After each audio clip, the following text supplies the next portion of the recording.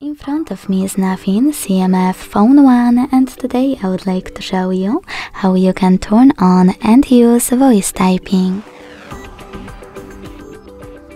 Begin by launching your keyboard and clicking on the microphone icon at the top right corner. If you can't see it, select this gear, click on voice typing and tap on gray switcher to activate it. Then go back to your keyboard and click on Now Visible Microphone.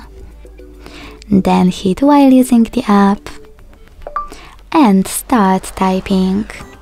As you can see, voice typing is on. If you want to stop, you can simply stop talking